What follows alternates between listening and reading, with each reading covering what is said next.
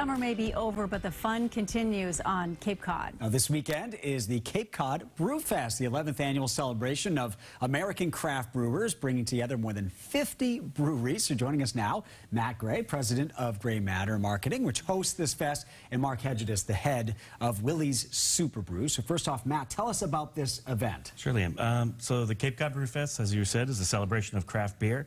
We have a lot of small businesses all around New England participating in this festival. It's food trucks, live music, just a lot of fun on a Saturday on the Cape. And Mark, Willie's Superbrew is really also about hard seltzer. So this has really caught on in the last few years. Why did you want to be part of this event in the first place, seeing as how you're a cider, but also tell us a little bit about what you do.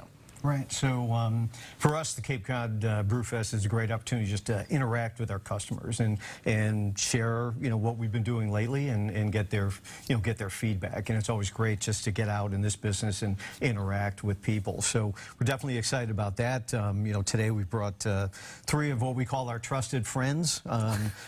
This is our original product we created, our ginger, lemon, and turmeric. So it's actual real minced ginger and real lemon juice. We only use real ingredients in every one of our products. And then our Juicy Hazy Hoppy is a combination of mango and pineapple meets Citra mosaic hops. So it's kind of like your favorite IPA goes and finds some fruit friends and blends this great citrusy, juicy, hazy product. And that's a fan favorite. And then our Mango Tango is, it's kind of like, we call it the dance of flavors. It's mango and passion fruit and lime, and Juicy Mango Tango is the name. And these are our 3 that we brought back into market. We have a lot of other recipes, but we're going to be sampling these this weekend and giving the customers a chance to again, re-interact Hard seltzers are getting pretty popular, right? I mean, why do you think people like hard seltzers or sort of turning towards that? Right.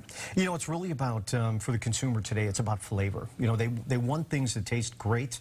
They want things that have, like, real ingredients, and they want that exploration and discovery. And seltzer is a great alternative because it gives you great flavor, it gives you that adult beverage, yet in many cases it's very sessionable and very drinkable that you can share with your friends, and that's where seltzers have become a great alternative to other beverages. And Willie's was nearly a victim of the pandemic, but you helped save the brand. Why was that so important to you? I think it first started with our fans. We had one great, loyal, very persistent, very vocal fans who were just like, hey, we miss, this was our favorite seltzer. It was the best tasting seltzer. We had won a bunch of awards, and our fans just kept reaching out saying, can you get back in? And so our group, we didn't want to let them down. And then, as I'd mentioned, we just felt that too many consumers want great taste and want real ingredients, and that's what we're all about. So we were excited to fight our way through and make it back. Let's talk about this weekend. This really is more than just let's go try some beer, right? It's really kind of bringing the community together. Talk a little bit about sort of the mission and why you guys do it. Yeah, absolutely. I mean, anytime you have a festival, you're looking to celebrate, enjoy time with friends, family, bring people together. This event also does benefit the Barnstable County Fairgrounds. They are the recipient of a large donation for this. So we try to give back to the community while we're having a good time. So this is Saturday, Falmouth at the Barnstable County Fairgrounds. Go have some fun. How do you get tickets?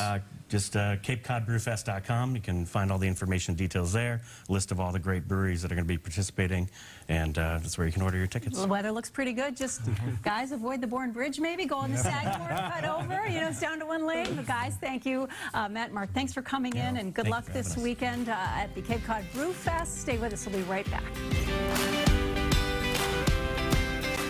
Final check of our poll. Confidence in the Patriots so far. General consensus, not so confident. 58% of you say no confidence, which means that next weekend, let's just go do this. Yeah, let's drink instead. Let's drink at the Cape Cod Brew Fest. And you've got all kinds of options, including non-alcoholic options, Matt. Yeah, we have over 50 breweries there, and we do have seltzers and ginger beers, as well as non-alcoholic offerings. The craft beer market has really exploded and changed so dynamically in the last 10 years that now it does apply to all these different beverage options. And look at that. What is this right here? I'm going to smell.